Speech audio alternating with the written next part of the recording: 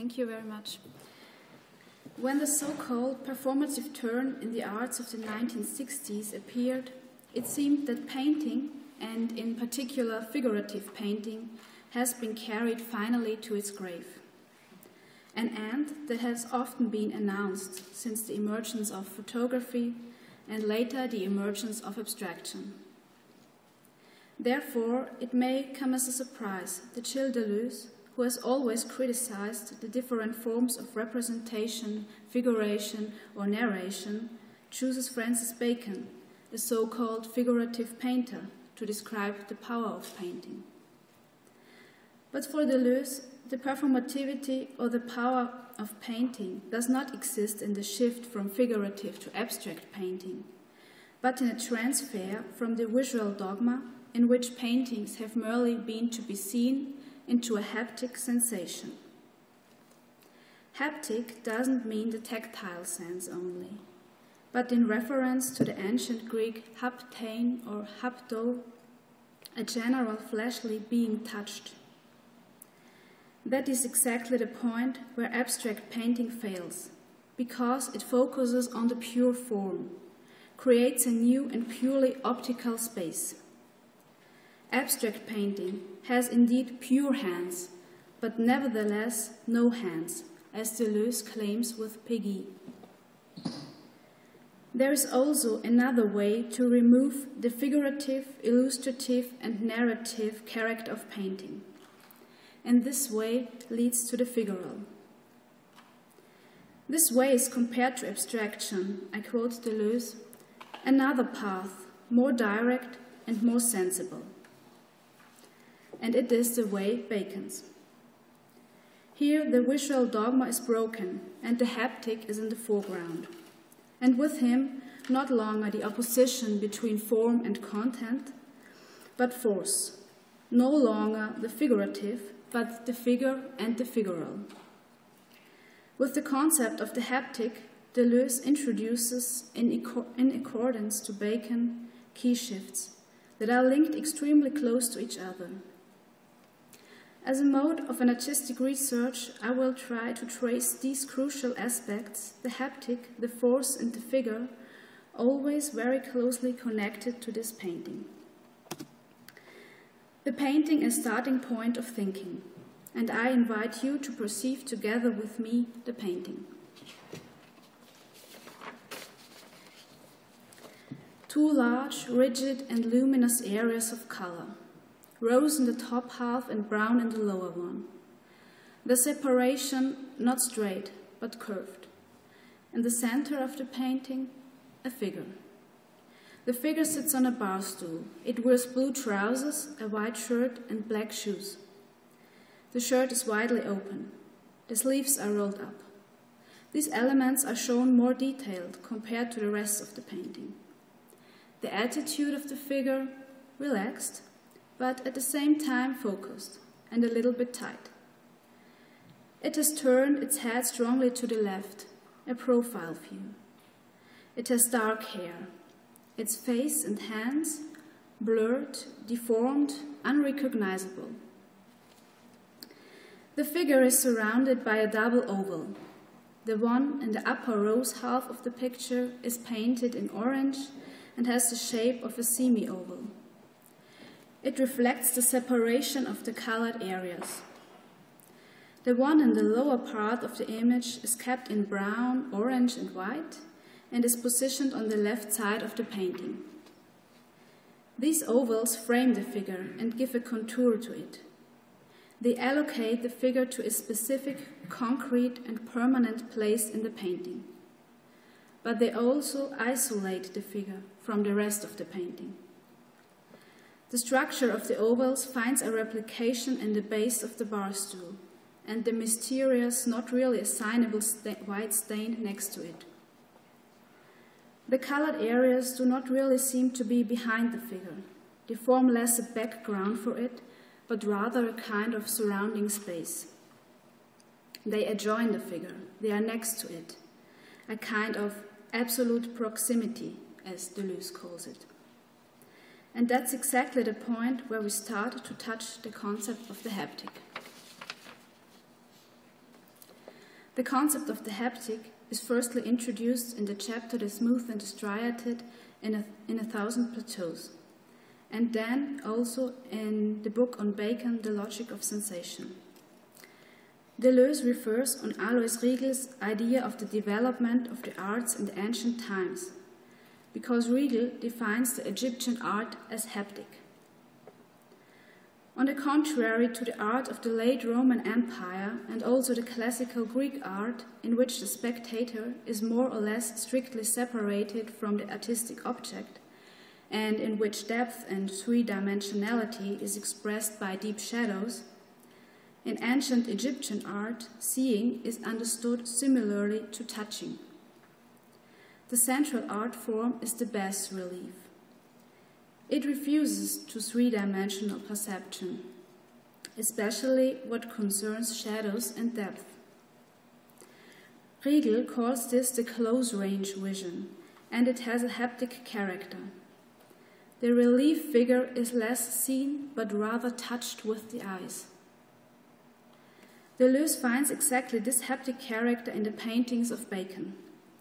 Between the three basic elements in Bacon's painting, the structure, the contour, and the figure, that means between the monochrome color fields, the contour through the framing ovals, and the figure in the middle, there is a coexistence and barely any evidence of depth or three-dimensionality, but there is an own dynamic. The colored areas seem to move, they curl around the contour and imprison the figure. In fact, the figure seems to be trapped and a little bit lonely, an isolated body. But even the figure moves towards the material structure, the field of color. It has placed its right leg over the left and hooked it behind the framing. Nevertheless, its left leg hangs loosely over the framing, as you can see more detailed here. It is a kind of border crossing, an overrun of its fixed position in the painting. The figure wants to remove its isolation, wants to go out into space and maybe dissipate in the fields of color. As an expression of this force of the figure, the framing starts to break, just a little bit, as you can see here. But the attention of the figure seems to be already directed to it, because it has turned its head sharply in this direction. A deformed body who wants to escape. What makes this becoming haptic possible is the contour. I quote Deleuze, "The rings and its color as a place of interaction between material structure and figure. The contour is like a membrane through which this double exchange flows, isolating and deforming at the same time, a movement of forces on one plane, no depth, similar to the bas relief of Egyptian art." This results in a haptic vision, and it concerns all of the three main elements of painting that communicate and converge in the color. A haptic space and the haptic function of the eye. Volumes are created on the plane surface only through the various colors, while the optical space is constituted by the contrast of light and dark. The haptic space is constituted by the relative contrast of warm and cold, as well as, I quote Deleuze, the corresponding eccentric or concentric movement of expansion or contraction. Thus, there is no inside and outside, but only a continuous spatialization, a spatializing energy of color. Deleuze turns against the Newtonian concept of color and refers to the color theory of Goethe. We can always speak about the haptic when the view itself discovers a specific function of touch that distinguishes it significantly from its optical function. The painters paint with their eyes, I quote Deleuze, but only in so far as they touch with their eyes. Not only the eyes are important for the haptic, Deleuze also puts emphasis on the action of the hand. as I want to show in the next part, force. A painting should not make form and content visible, but forces should become haptic. Therefore, forms and clichés have to be attacked in the act of painting. I quote Deleuze, "In fact, it would be a mistake to think that the painter works on a white and virgin surface. The entire surface is already invested virtually with all kinds of clichés, which the painter will have to break with. An inherited image of thought that shapes our self that has to be attacked to provoke forces." The figure in the middle, its face and hands, blurred, deformed, unrecognizable. The face as a structured spatial organization is dismantled, and it is the head beneath that emerges, the force of deformation. To provoke these forces, Bacon points out the action of the hand by introducing the chance in his act of painting. He throws paint on the canvas, spreads it with a brush, a sponge, or a rag.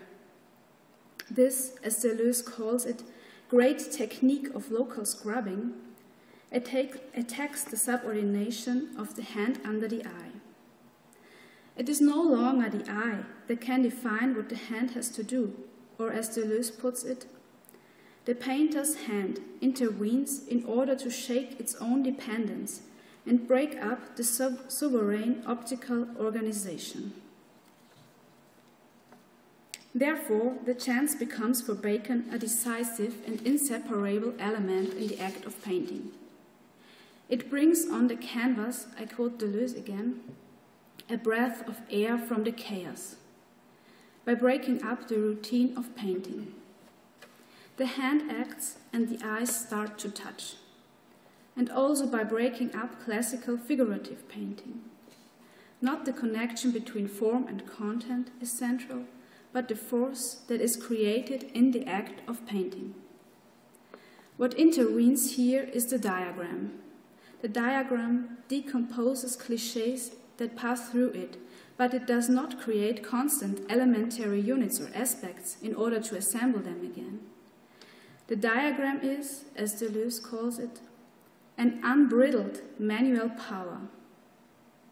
As such a power, I quote Deleuze again, the diagram dismantles the optical world, but at the same time it must be re-injected into the visual whole, where it introduces a properly haptic world and gives the eye a haptic function. The diagram must not occupy the whole painting. It must remain controlled, as well as spatially and temporally limited.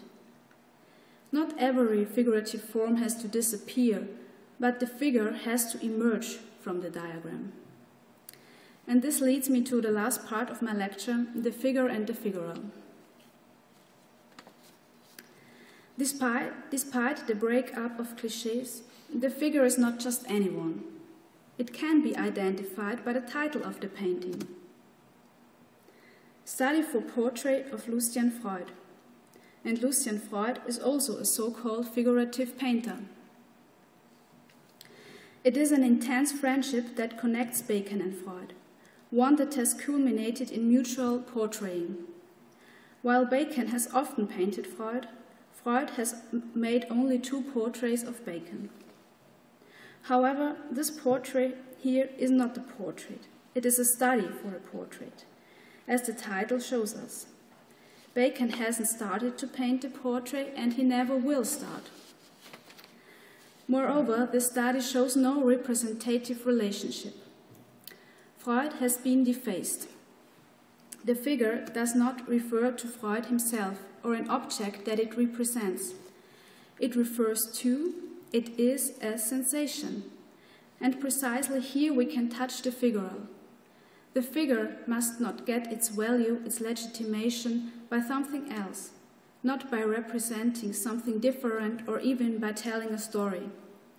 The special thing about the figure is that it is the body and not image of a 3-dimensional body. What is painted is the body. I quote Deleuze, not insofar as it is represented as an object, but insofar as it is experienced as sustaining this sensation. The body does not come in the painting through printing or copying, but rather through a passage, a sensation.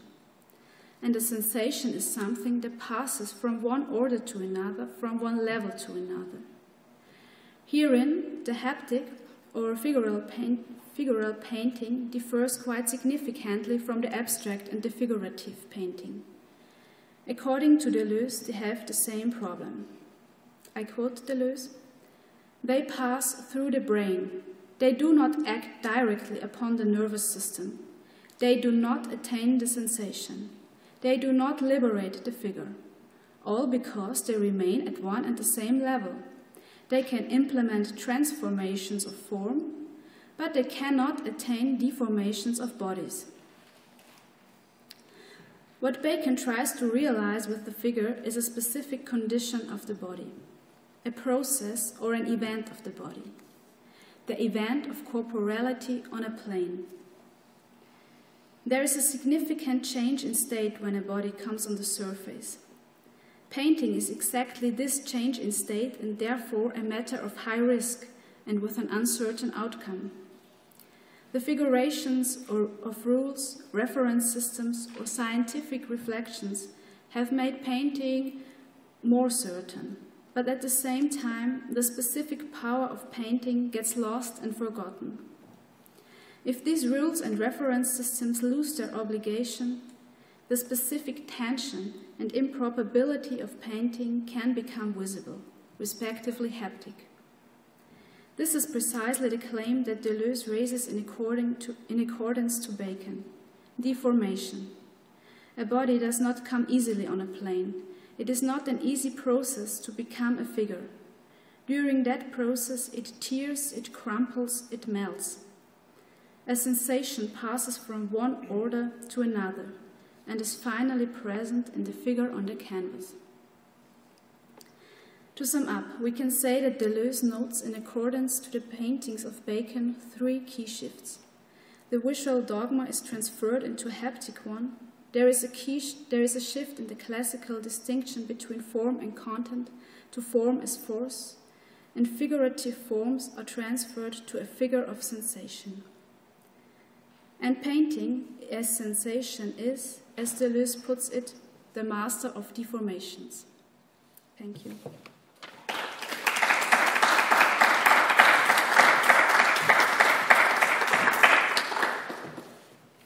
Thank you, Yuri. Any questions, comments? It's very interesting. I see that this thread of the centuries, of course it's in the writings, but I think it's also very relevant to the practices that people other than, for example, Bacon have. And I was really interested in this form as force, and also that you were considering the painting also in the performative side, which is also one of your topics. So I have the question for me would really be, how do you think does the shifting of planes or changing of states that you mentioned reflect in, let's say, in performance art, in the performative state, as opposed to, let's say, an artifact, which the painting is? I think that painting is very important for performances and the performance art, because if we look at the happenings, which in the 1960s, they have a very close connection to paintings, and a lot of artists directly refer to paintings. For example, if we take Hermann Nietzsche, he's a painter, but then he tried to break up painting by doing a performance of painting. So he has his organ Mysterientheater, and there he really tries to open up painting to a performative art.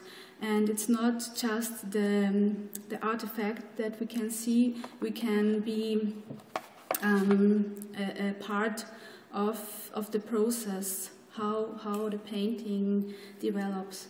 And another example would be maybe Günter Bruce, an Austrian artist. He is also a painter, and then he left the canvas or something like that. Yeah, he left the picture, and he started to paint his own body. So that's also, I think, a very important thing to leave the classical painting and the artifact. And especially for paintings, I think this is very important, because since the central perspective, we have a very high distance between the painting or the artifact and the spectator, and these are important forms to break this distance up. So Deleuze must have been aware of these action painting and happenings.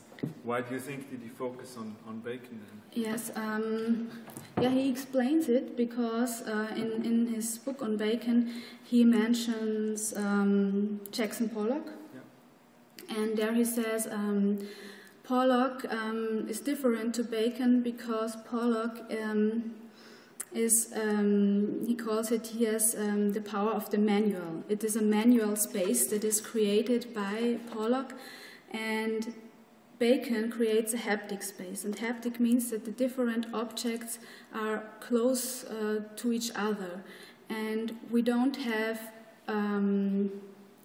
a total breakup of cliches in the pictures or in the paintings of Bacon. We have, as I mentioned, the diagram is always focused on special elements. It is temporally and spatial restricted. And in Pollock, here we don't have this. It is a kind of total chaos on the canvas. So those are kind of two opposite poles, and of course there's opposite to on different positions. Yeah.